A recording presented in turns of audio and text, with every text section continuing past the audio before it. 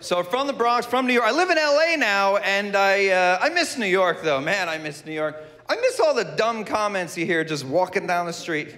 I was here one time when the US soccer team lost the World Cup to a small country in Africa called Ghana.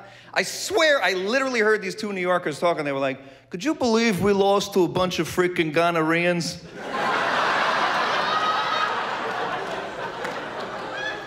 And I was like, I can't believe you actually think that's what they call themselves. But it's that New York accent that makes everything sound all the more ridiculous.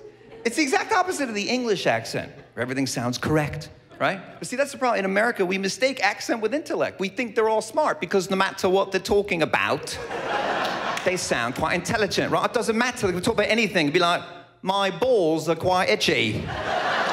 And we'd be like, "That dude is smart," okay?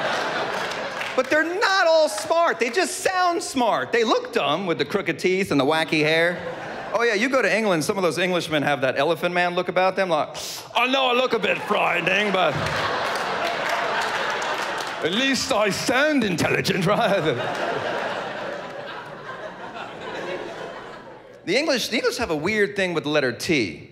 You notice that? A weird thing with that, because sometimes they over-pronunciate the letter like that, and sometimes they ignore the letter completely. It's like, what happened? Where did the letters go? And there are two T's in the word letter, and yet they're nowhere to be found. It's quite odd, right? No, you know, I understand if there's like one T, you just missed it, you know, that's fine, whatever, one T gone, fine. But when there are two T's, you just skip over it like that, it's just rude. It's like the letters don't even matter.